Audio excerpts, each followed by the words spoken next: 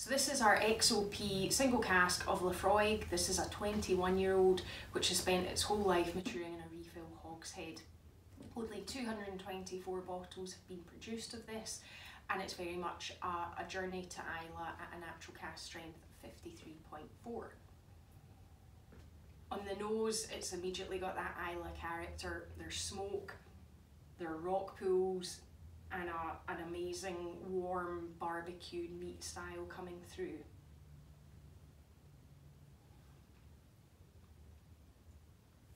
The palate brings an earthy style, more of that dried peat quality, and there's a really nice, quite unique winter fire smokiness coming through in the palate as well.